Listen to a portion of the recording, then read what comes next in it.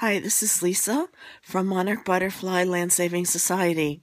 I just wanted to make a news statement about some good news that we have been experiencing with our work feeding wildlife in the San Gabriel Mountains.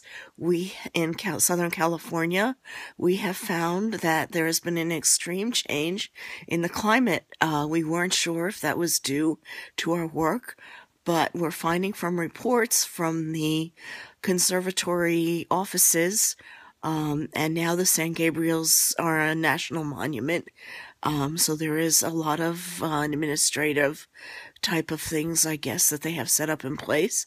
They've noticed that there's been a big change in the bird migration patterns, and now they're saying that rains and cool weather has been attributed to a sudden development in the San Gabriel Mountains. We believe that's due to our work. We now have an invitation from another city along the San Gabriel Mountain corridor to become what they call a monarch city, and they made a lot of budget to pay for the different food and nourishment we provide. We ask them to focus on the areas, the San Gabriel Mountains, because of the desert climate and the winds that were blowing north to south instead of the normal direction of the jet stream, which is from west to east. We're flying up and down the mountains from Mexico, and there was what they called the Santa Ana winds, which were extremely arid, hot winds that would envelope the mountains and shoot down into the levees in different parts of the mountain ranges. And then they were attributed to causing huge devastating forest fires. We believe for some reason when feeding the wildlife, it changed the cloud cover and it changed the greenery, and that the Santa Ana winds have now abated. We think the westerly winds are now prevailing correctly. We're hoping so. We don't really have word on that, but we know that the climate has changed and the migration of many birds has come in, and we now are focusing on deliveries of food to a new part of the San Gabriels, another town that takes care of a different section, and we're going to be donating specific items to start cleaning up the forest fire devastated soils and to help the wildlife still living in the forest fire devastated areas. We feel our corn on the ground for the gophers, our birdseed thrown down, which will be sown into the ground, and any other nourishment apples we are delivering to for the gophers will start causing the soil, the eroded soil from the forest fires to be cleaned up. And then we feel even more flourishing of trees and bushes and grasses can occur in the San Gabriels, and the climate will continue to even change and be even better. We also have learned that in our prayers for the westerly winds to prevail, because we feel that the shearing effect of a wind going from north to south, which are the Santa Anas, as opposed to the westerly flow, which is from west to east, and we don't really know why we're shearing in the winds. It could be due to desertification and lack of trees, which caused cloud cover, and lack of the ozone layer, which was depleted. And then the winds were not necessarily maybe tempered by vegetation or even the migration of birds, which probably correlate to the patterns of the earth. And with everything without cloud cover and things which might have something to do interrelated with the currents up above, maybe that led to a sort of haphazard wind flow. We don't know. I don't know. It's worth studying that.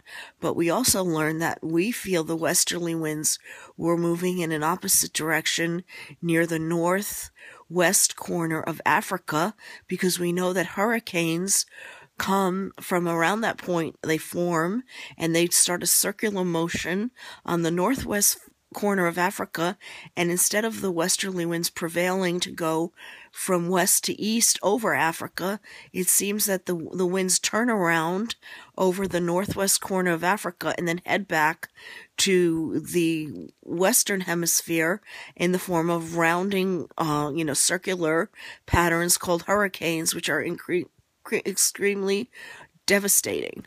We feel that, again, the westerly winds are not prevailing in that area, and that the wind patterns were somehow circling just before they would flow over Africa and turning back and heading in the wrong direction, which we believe has led to all of the hurricanes that we deal with on Earth, which almost seems antithetical to life on the planet. We don't know why there would be such a type of cycle that would hurt life when our planet really is. When you read about the history of our planet is a nurturing planet to all life. So we have been praying very hard to understand why the winds are wrong in certain areas, and it's not something, I'm not a meteorologist or climatologist.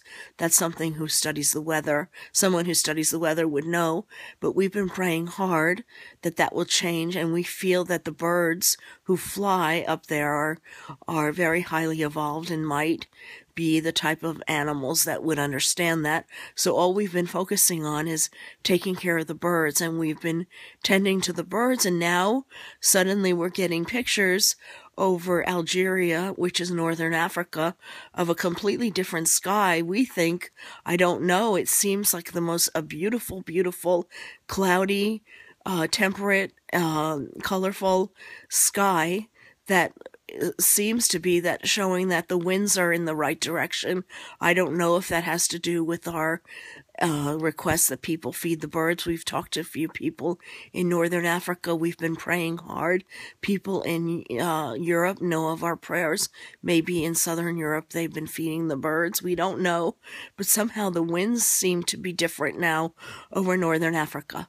So we're really exciting. I don't know that for a fact, but it seems that the cloud cover looks different and better, and that could affect the whole Sahara Desert region without doing much work. The natural progression of rainfall and a correct circular pattern reasserting itself in the earth could cause that the Sahara will start to be healed. We still plan to nourish the wildlife in that area because they still have the devastation of the soil that's eroded and all the lack of vegetation. But with the wind patterns correct, and the migration of birds and the circular patterns of the earth reasserting itself, if we take care of the wildlife, we think soon they will be back taking care of the environment, and the earth will be renewed in many ways. We feel that global warming is on the way out. Thank you.